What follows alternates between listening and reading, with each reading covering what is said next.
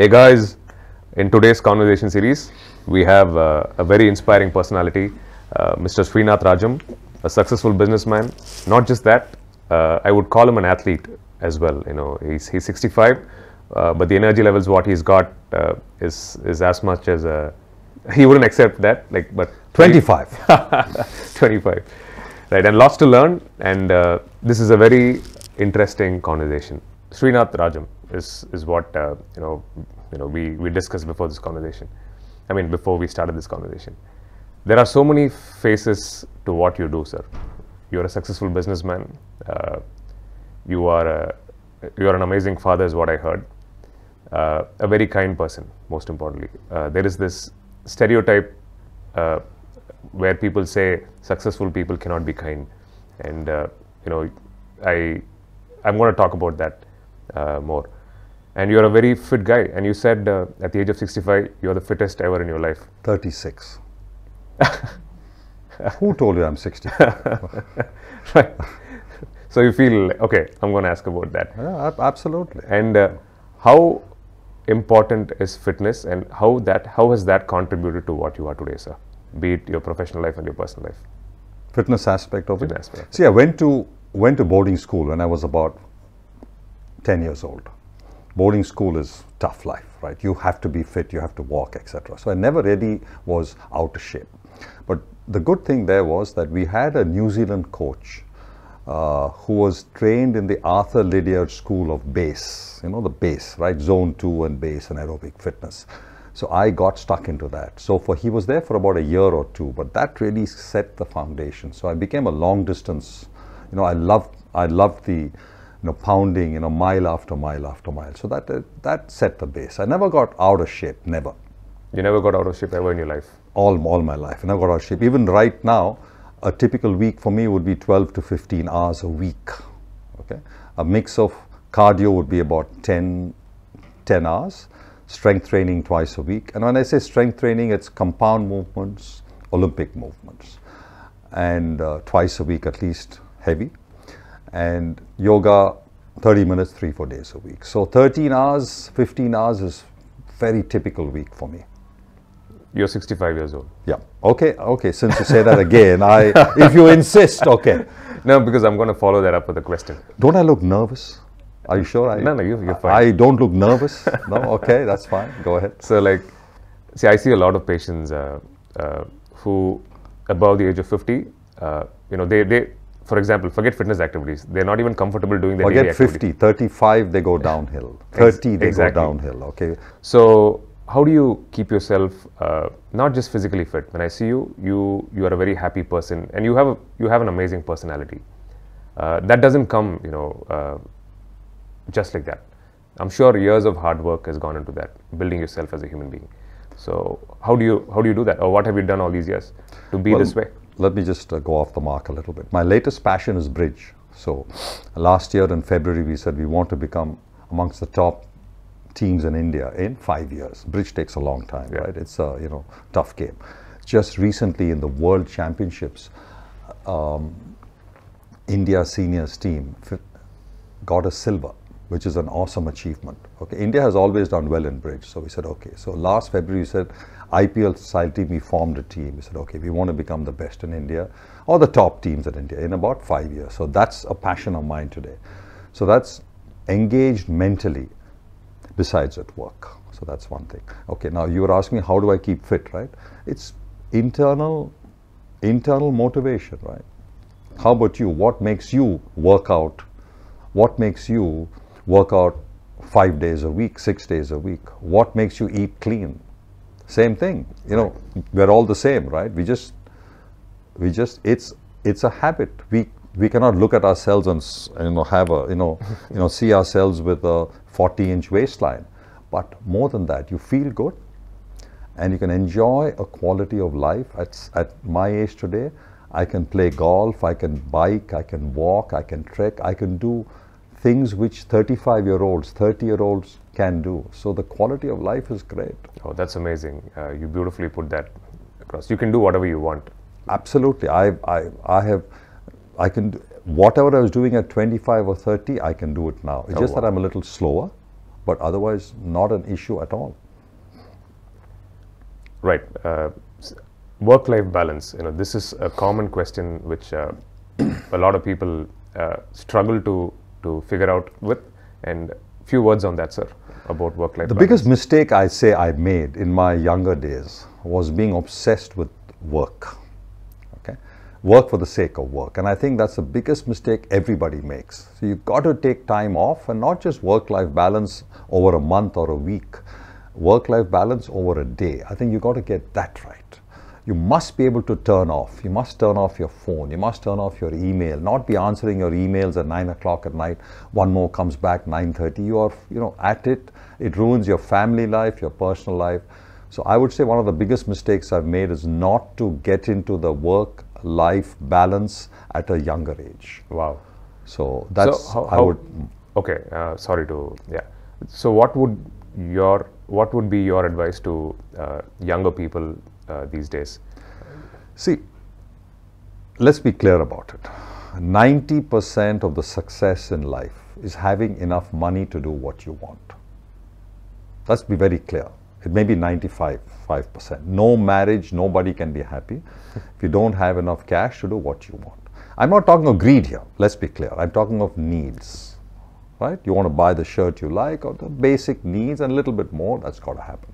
So money has got to be the number one for a younger person, right? 25 to 45 at least.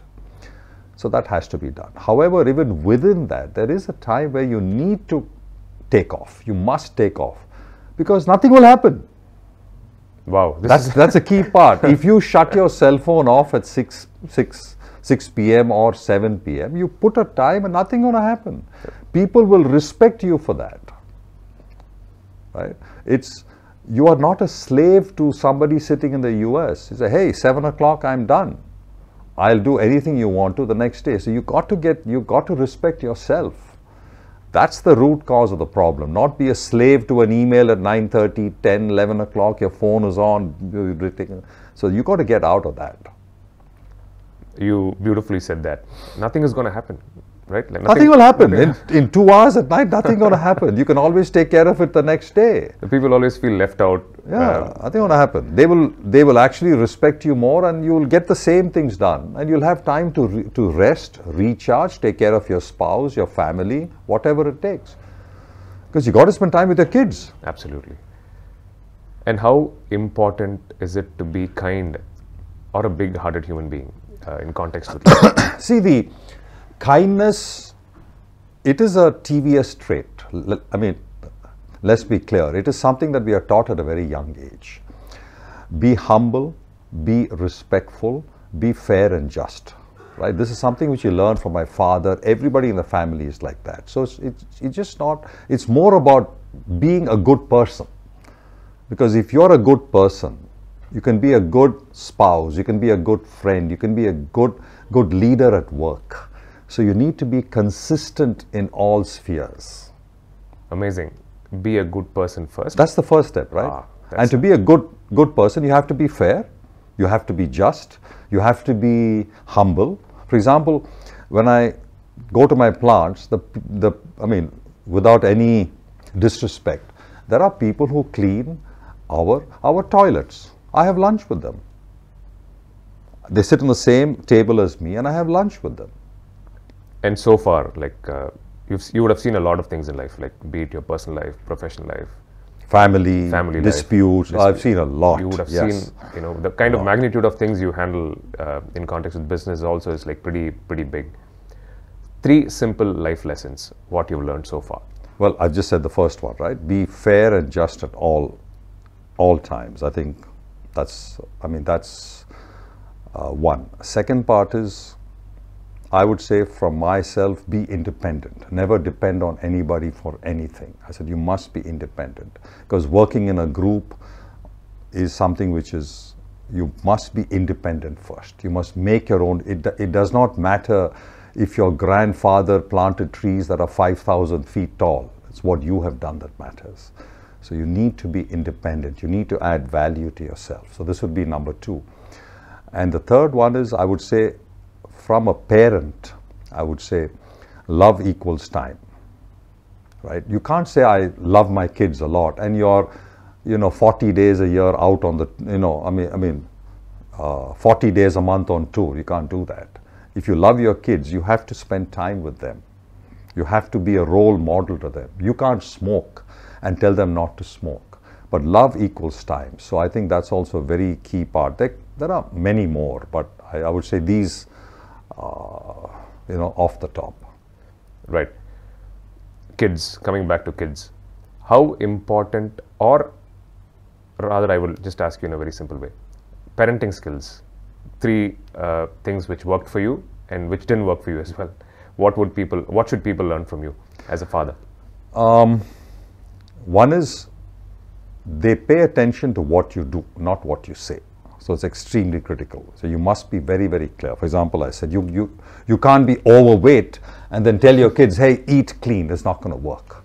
Second, I think you must look after your spouse. You must visibly take care of your spouse. Oh, that's very important. Wow. Because they see that. When I say take care of your spouse, not in terms of cash and money, you got to shower affection on her, and they should see it. You got to respect her. They should see that, because then they will hopefully treat their spouse the same way. So treating their mother is critical. Treating their mom well is critical. I would say this is number 2.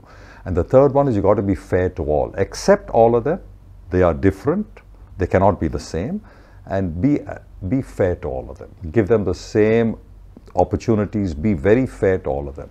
Don't compare. I would say these are the 3 things which I have tried to do. I'm not perfect. Let's be very clear. Nobody is. But I've tried to do these things. 3 life lessons as a businessman. As a businessman, number 1 is, I would say, cash every day has to be there. Cash every day for the business, not personal, for the business. The second one is, do not chase wealth. Wow. Do not chase wealth. Chase employment. Chase, that is, if you generate employment, and in fact, that's a skill I have. That's a skill that we all have, right? We have the ability to create and manage companies. The TVS, one of our mantras is we create employment. We educate children with the cash we make, right? We live very moderate lifestyles. So don't chase personal wealth. Be sure the business is making cash every day and generate employment. The rest will take care of itself. So you help other people get what they want. You will get what you want at the end of the day. Oh, I think priceless. That's what we do. And it's the same thing. It's across the board. I would say, other than my father, I've learned the most by watching, listening to Suresh Krishna, who is now the chairman of TVS, my uncle, and Venu also, of course. They're both amazing, amazing people. How important are friends, and how do you choose your friends? See, even to this day, the best friends I have are the ones I went to school with. Right? Boarding school. I mean, you are closer than friends. Yeah. If you've not been to a school like that, boarding school, it's tough to describe, but they're the best friends I have. But that's complete, friends. Okay, we talk trash, we do all kinds of stuff. But you also need friends at work. You need friends you can actually, pick up the phone and call. To be honest, my wife is the only one. Oh, wow. Your wife is your... Only one who I would say is a really good friend of mine. How amazing it is to hear this from your mouth. Not just like, it's, oh wow, it's like a nail on my head. How many people can tell this? My wife is my best friend. I know, but when you say truly best friend, right? I would say wife is my only truly best friend. I have a lot of good friends, but really, whom I would call a best friend is just my wife. I want the younger generation to understand this. The depth, this shows the depth of whatever you guys share between each other, like you and your wife. Well, I like to think that I'm also the same thing to her. So I hope she'll say the same thing. Right. Pretty much, you answered. I mean, I wanted to ask you one thing in context with success and balance, and yeah, you answered that. Emotional detachment is what you said. That's extremely key, right? That's, you need to be, I even tell my son right now as he's growing up, I said, your emotional IQ is very key. As a leader, you have to be calm, you have to be confident, you have to project a can-do all the time because people look up to you, right? So it's very critical. You are smart. Everybody knows that. You've gone to the best schools. You've gone to, BCG, etc., etc. But as a leader, you have to be inspirational. You have to be, you have to make sure that they know you are for them, that you want them to do well. These are the traits that you have to really be very clear about. Can these traits be developed by a person, 100%, or is that an innate thing? 100%. That's why I feel all younger people need a mentor. For example, I sit down with my son once a week. We hope to do that, and I give him every week what are the mistakes I made, what are the good things I've done. So I hope he will take that up, and I also share with him posts, WhatsApp posts, and all that. And you pretty much, it's unfiltered conversations, right? Yeah, what you absolutely. have with Totally. your son. Okay. Totally. So I hope, hope he will share. Because one of the things I missed most in my life, I never had a mentor. Never. Because I was alone from 94 onwards. And everything I've done by myself. So I could have crunched a lot of the experiences and done things a lot better if I had somebody who was older, more experienced, to mentor me. How important is EQ? People talk about IQ, but emotional quotient. It depends on where you work, right? If you work in a large group, if you're a part of the team, very important. For example, I encourage teamwork. I don't want a CEO who's highly paid and cracks the whip. I don't like that. I encourage teamwork. So for teamwork, you need to be able to work as a team, right? Discuss, not argue, right? Discuss. So we teach that at work also. I also teach it at work. That's very, very key. So a lot depends on, and it's your personality. If you are the type who likes to be alone, who likes to crack the whip, hey, remove yourself from a team. Go to where you are happy. Go to the R&D department or something like that. And that's what we do. Because some people are inherently want to argue and fight. It's my way. That's fine, but they may have some skills. They might have some skills. So you need to be able to, put them where they can actually add value. What is happiness according to you, sir? I can give you a philosophical answer, or I could give you a real answer. I want a real answer first. Happiness is, first of all, it is a state of mind. You can choose, I think you can choose to be happy, which starts with self-acceptance. I think the root cause of many problems in this world is a poor self-esteem. Okay, that's the first step. If your self-esteem is not good, you don't accept yourself, you will never be happy. You can have all the money in the world, you can have anything, you're never going to be happy. So I would say focus on a self-acceptance. Accept yourself the way you are. Okay, take your strengths, build upon that. That is the most important thing today. You can choose to be happy or sad or think about the past. You can do all those kind of stuff. But the self-esteem is the driving force. It's what drives you to achieve. It's what drives you to help people. It's what drives everything today. Your health, everything today. So that, I would say, is the number one cause. So if you accept yourself the way you are, what you've done, no regrets at all, why should you not be happy? Why do I care that you have 25 million more in the bank? Hey, good for you. So what do I say? Right. What is wealth according to you?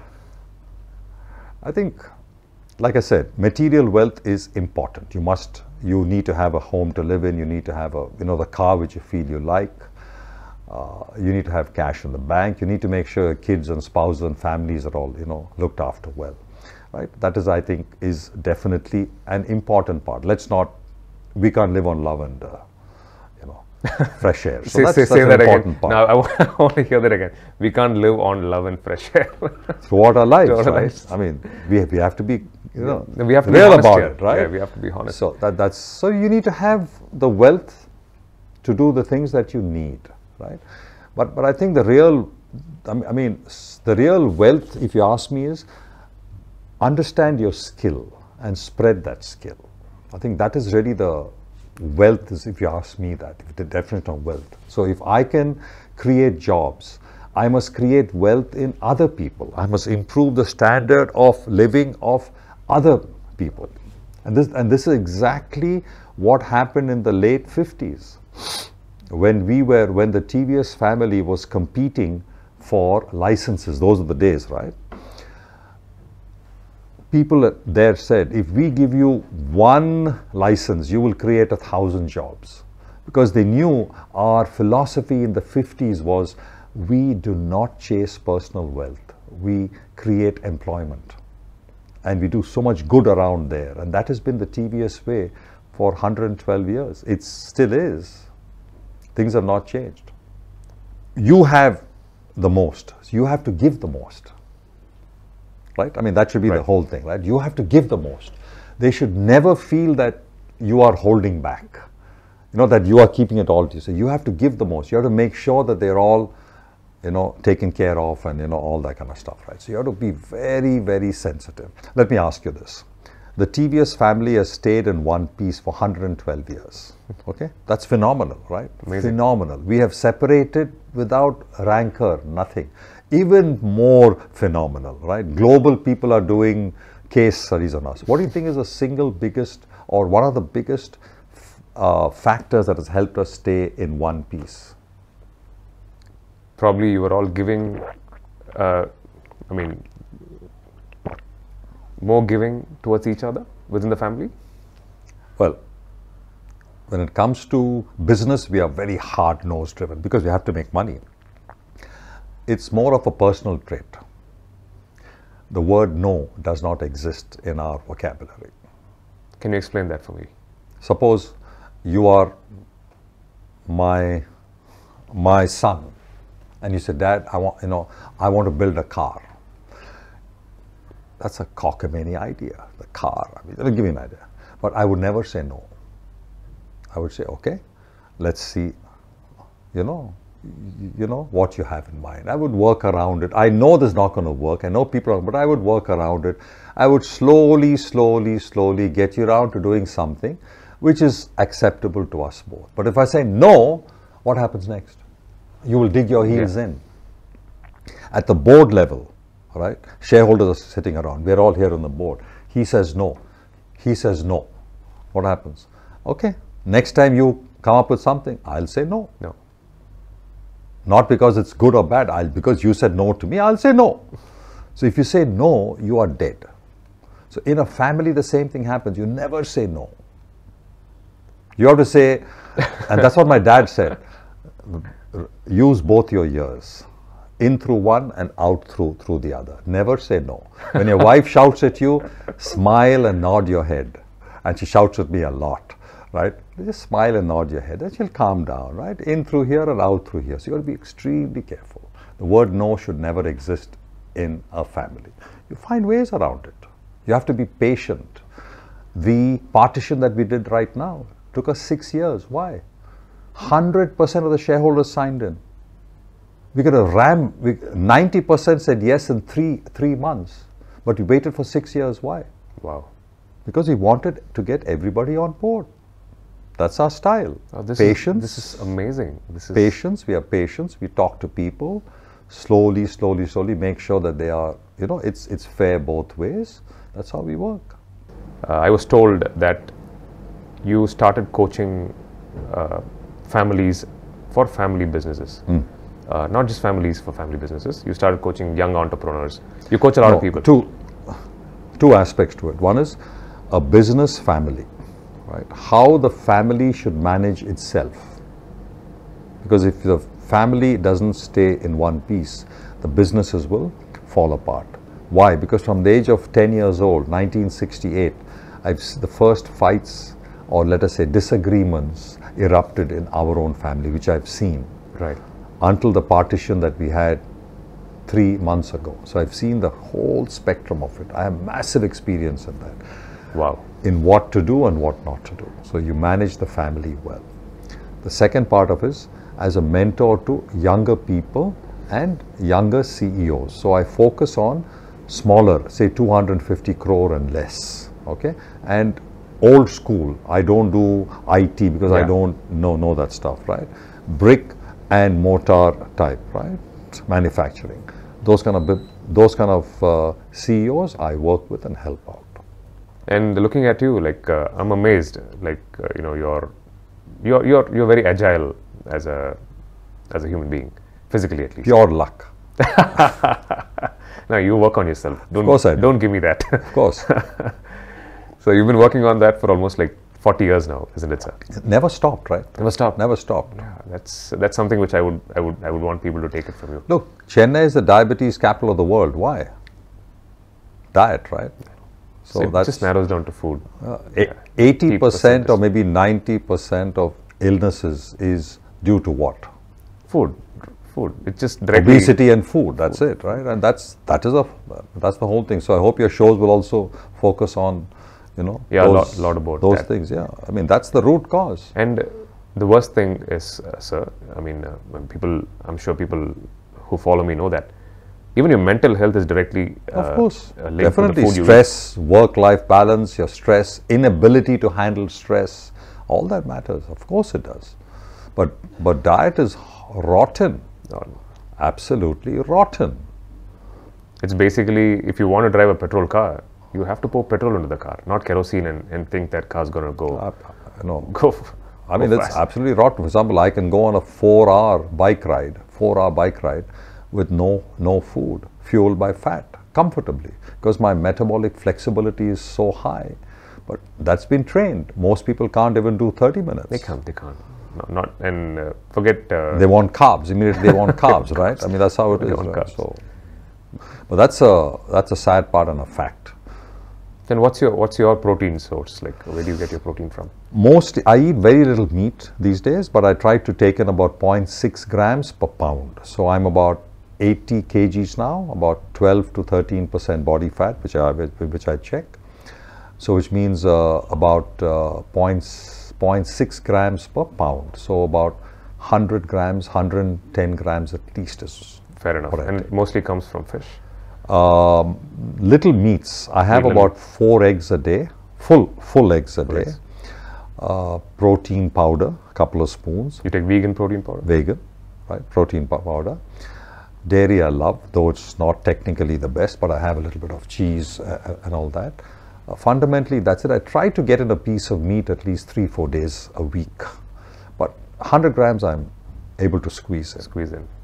Oh, that's pretty good. My diet is basically paleo, which is cereals, grains, alcohol, vegetable oils, is very, very low, very, very low. Vegetable oils is avoid. Oh, it causes a lot of inflammation. I don't even touch that. Cereals and grains, very, very little. So vegetables would be 80% of my diet. Oh, that's just grilled vegetables would be 80% of my diet. And what's your breakfast like? Nothing. I don't eat breakfast. You're I don't eat breakfast at all. My first meal is lunch, about 1:30. So what do you have for lunch? Same every day. Vegetables is the core. Right? That's the core, with eggs or meat, some nuts, a lot of fat. Same thing every day. So that's it. There's no change. I'm the most boring person in terms of diet. My wife and kids say that I'm crazy, but the discipline I have is quite high. Yeah, and how important is discipline in life? Very important, right? But it's just, it's tough. Yeah. I mean, look around you. That's why I'm asking that question. Look around you. There's how many people, for a man, over 20% body fat is obese. Exactly. Okay? Under 15 or 15 is healthy. How many men over 35 in the street do you think are under 20%? 1, 2%? Maybe 2%. Maybe. Then it's a very scary number. Yeah. That's why we are the diabetes capital of the world. And maybe 5% more. They're a lot better. Yeah, a lot better. Women are a lot better. They look after themselves, they work out a lot more, they pay attention to how they look. Men are just sloppy. Not just diabetes, you know, we're actually Everything. becoming Everything. cancer capital of the world. Your knees also, if you are 40 pounds heavier, your knees are going to give way, right? You know that also. So every single thing, the root cause is obesity, which is diet and poor lifestyles. Beautiful. I think you're a living example of Try to be of many things, like not just. I mean, this is amazing to. So we need to set up a session in the gym. Sure. Thank you for inviting me here, and just send me a copy of this, please. I would love to see it, and please be sure that I mean that we have a clear date. The next one will be in the gym, but. So thanks for coming, sir. And I learnt a lot from him today, and I'm sure you guys did too. And thanks for watching.